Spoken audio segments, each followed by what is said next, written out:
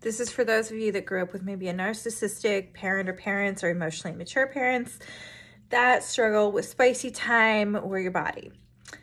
Something else I noticed that comes up for a lot of us is a fear of telling partners what we want and what we like when it comes to spicy time. And that can be, feeling closed off to expressing if something doesn't feel good, or it's just not doing for us what we want. Or maybe we have a fantasy or desire that we want. Maybe we want things to be a little bit different, right? Maybe we actually do want things a little bit softer. Maybe there's something a little bit on the kinkier side that we want to try, but we get really, really fearful of speaking up for that. And most of us struggle with that kind of conversation anyway.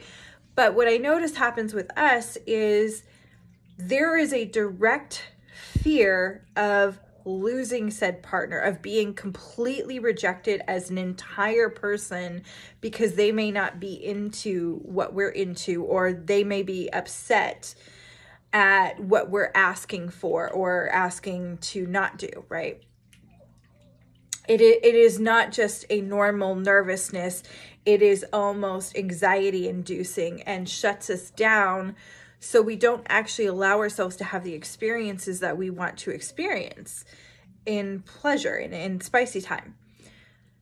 And the one thing to remember here is what any good partner is going to tell you, even if they're not into something that you want to do, is, okay, I hear you. I don't know if that's really for me, but I'm not offended by it or anything.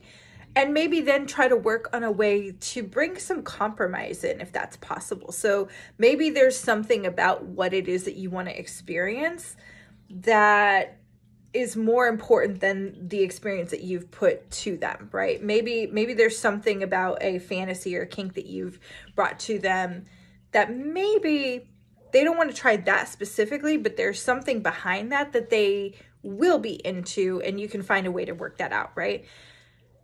But we don't think like that. We think in terms of, oh my God, they're going to reject me. They're going to completely reject me. And maybe we've had moments where we even tried to bring it up with past partners and didn't work out so well. But any partner that genuinely loves and cares about you or is really into you, they're not going to shame you, right? However, that's not what we experience. So we have to really look at how do we communicate what our desires are at the same time as we work on releasing this fear within us based on those moments in childhood where we were constantly rejected and constantly felt invalidated, so we can actually have the experiences we want. If that's something you want some help with, definitely make sure you're following. Hit me up because I got a lot more planned for this.